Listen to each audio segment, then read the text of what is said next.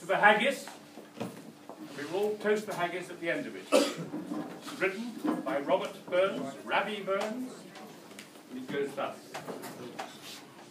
Fair fire your honest, soncy face, great chieftain of the pudding race. Aboon them all ye tuck your place, bench, tripe, or term. Well are ye worthy your grace, as lang's me arm. The groaning trencher, there ye fill, your herdies like a distant hill, your pin would help to mend a mill in time of need.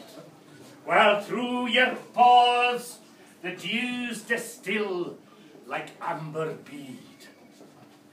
His knife, see, rustic labour dicht, and cut ye up with ready slicht, trenching your entrails. Trenching your entrails.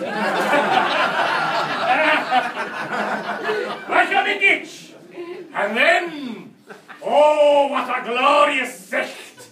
Warm, reeking, rich.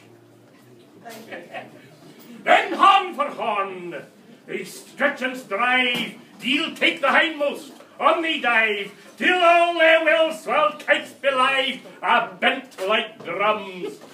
Then all good men mislike to rive. Methank it hums. Is there an hour his French ragout, or olio that would stow a stew, or fricassee that would make her spew with perfect sconner? Look down with sneering scorn for view on sick a dinner. Poor deal.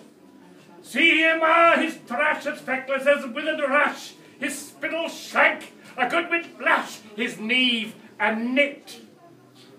Through bloody flood to field to dash, oh how unfit. That bark, the rustic haggis fed, the trembling earth resounds his tread. Clap in his wally neve a blade, heel, mucket whistle, and legs and arms, and hell seed like tops a thistle. Ye powers, what muck mankind here care, and dish the moot with bill of fare. All Scotland wants nae stinking ware that jouts in luggies. But if ye wish a grateful prayer, gie her a haggis!